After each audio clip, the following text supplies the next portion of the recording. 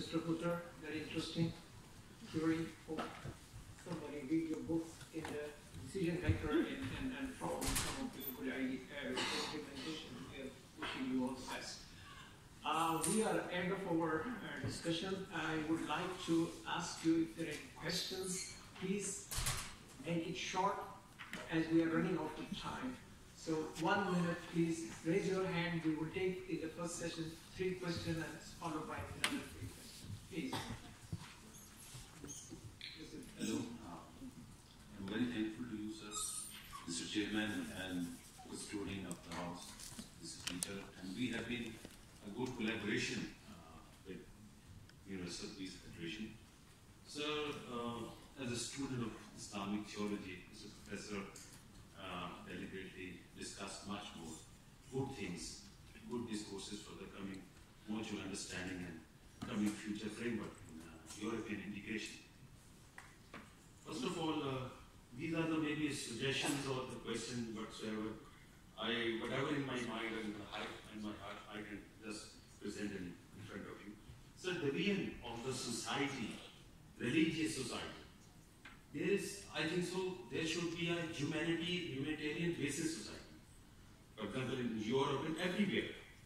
So instead of, we have to divide the society under the education of the individual. This is a part of your personal part, your personal cognition. I'm a student at University of Ghana, just about to finish my dissertation also. So the second thing is, what are the obstacles to just remove those issues which are just problematic for integration, for Muslims especially in Europe.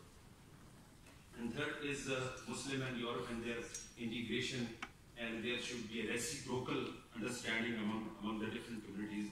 There should be a good coordination. Actually, I think so, there's a lack of misunderstanding, lack of the communication among the different societies and different communities. So my question is that how to just develop a good commemoration among the different religions. And I have been already working with HWLP Korea also. So thanks a lot. Thank you everyone, and thanks a lot for the guests. Thank you very much. Next question, please, as we are running out of time, the question should be very, very short and precise. No statement. Any other question? Please. The gentleman and then the lady with the red. Okay. Thank you very much. My name is Tommy Reda. I'm professor of United Nations Law and member of the United Nations Studies Association.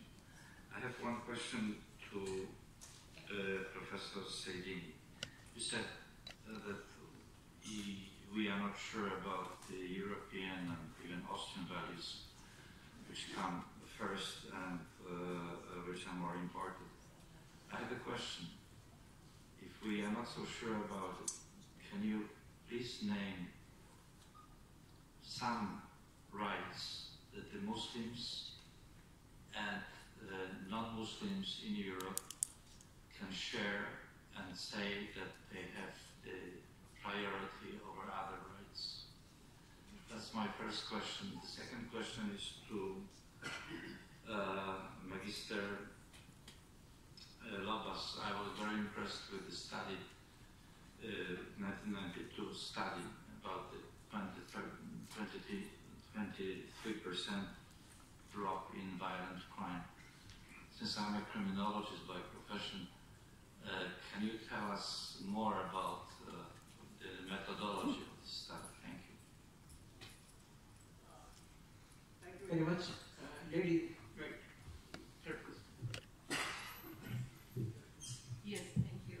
My name is Ingrid Hossel, and I have a question to Professor Seydini about how do you deal as a professor at the university with political Islam and legalistic Islamism, which try to change the society according to Islamic rules, and which works for different foundations and organizations in politics and society. So I want to mention I have many friends within the Muslim community, so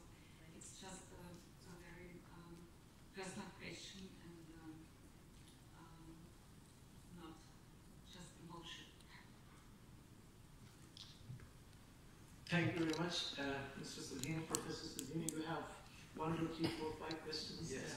Most wanted person in this house, please, floor is yours. Yeah, thank you for the questions. I will try to answer so that I can get all the questions.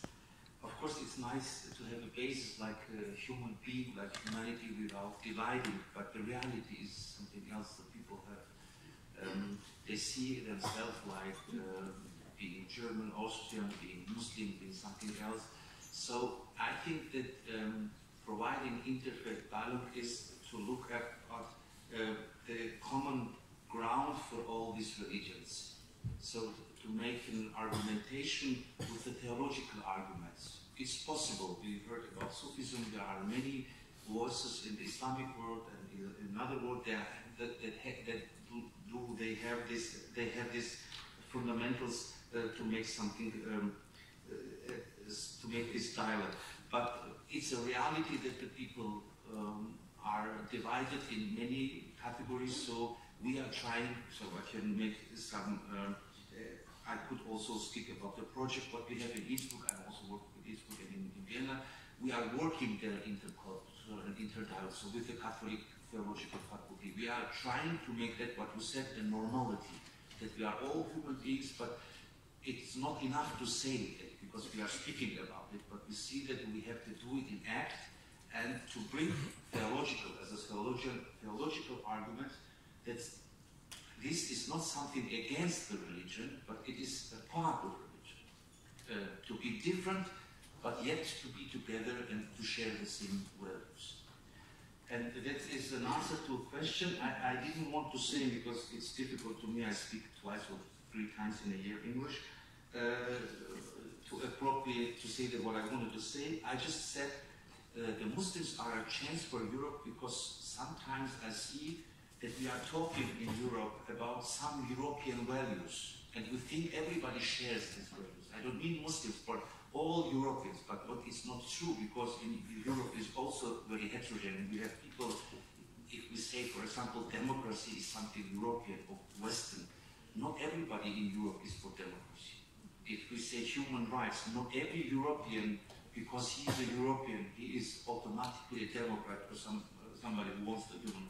So I said, when the others come, then you can again think about these values and make the others be part of these values. And I think if I have to say something about what is common, there are many things that are common. Mostly things are common, but it's a time where people mostly think about the differences and not about what is common. We can have 99 things that are common and one difference, and people will speak about the difference because it's interesting, because it sells. But the fundamental thinking about interfaith dialogue and common value is the human dignity for all of us. That's human dignity and then the human rights, and we know what comes after that. So I think we share many common things, but we have to work on it and to be louder. Somebody said the people who are more extreme, they are louder and they are more present than the people who think different, who are for the peace, but we don't listen so much to the voice of these people. I mean, here we listen. Political Islam, how we deal with it in our study. Of course, we are trying to do many things. First of all, we are trying to separate between Islam and between politics. I don't want to say that religions are apolitical, because then there is no religion. I mean, if the religious leader says, I don't care anything, let us just pray somewhere at home. There is no written, nobody did it. Neither Jesus did it, nor Moses, nor Muhammad did it in a way. So they have their opinion. But it's not politics as we think today. Politics to build a state upon some religious scripts and to say that we deal with it. We are trying to say it is not something that Islam or the Islamic theology is asking for. And it was never in the history of Islam. They had always a ruler and somebody who was for the religious issues, Sheikh al-Islam, and somebody who was for the responsible for the state. So this political Islam, this issue is something, is a product of the modern time and not something what many people want to to know like something that is essential to Islam. That's what I said there, because many people are trying to say that is something essential to Islam, so Islam can all just be like this and in no other way. It's not true, and that's what we are discussing, but we are discussing it academically, and we are discussing it in our source to tell them that it's not something, it is a way of understanding Islam, like a way of understanding another religion, but it is not the Islam. Because the difficulty is to make Islam like the Islam, one Islam, or Christianity, or all this. But also I have to say this term, political Islam, is in itself very problematic. And it's used because today, when you say political Islam, we have some definitions what it is, but when we see how it is used today, everybody can be called like a political Islam. So it's used like political Islam and Islam. There is no difference between political Islam, but we are making this difference, so we don't want to address all the Muslims. But if you see it a little bit deeper, every Muslim, every Islam is a little bit political. It's not true.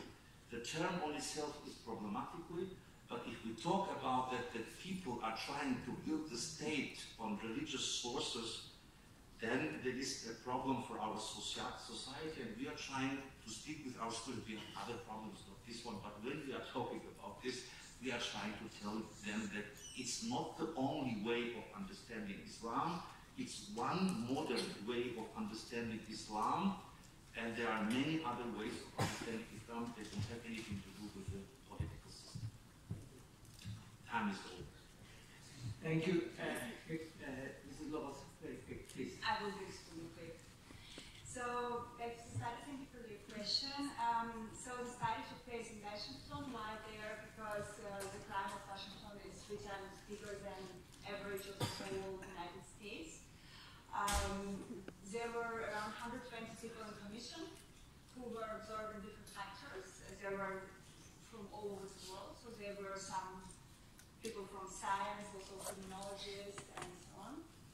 And they, I think the head of the police department of State Washington said that only bad weather can kind of help with the crime. The weather was good, those factors were also included.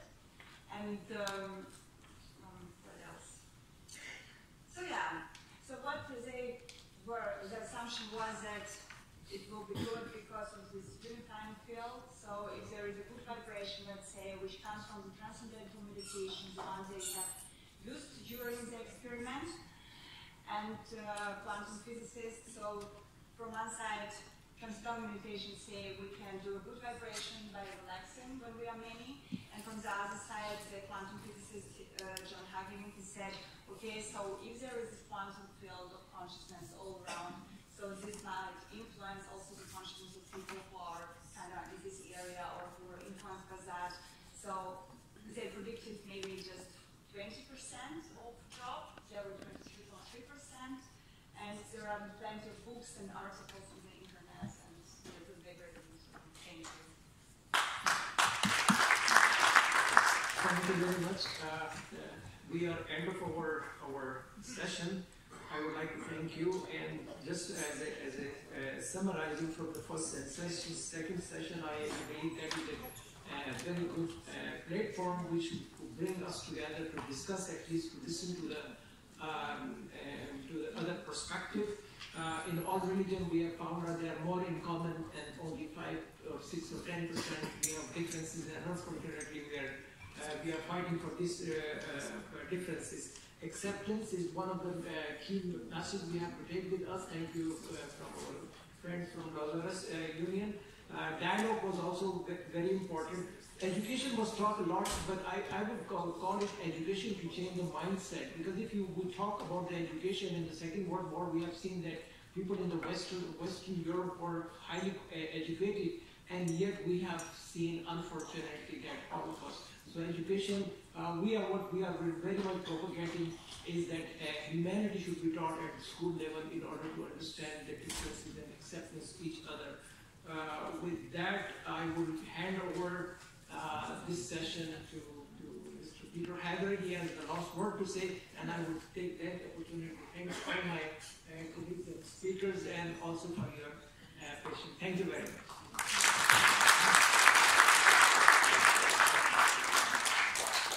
So, I do not really have the last words to say. I think that it became, but the last words would be a song. And we have a special singer, entertainer, composer, and producer of songs here with us. His name is Jürgen Solis. Please come here.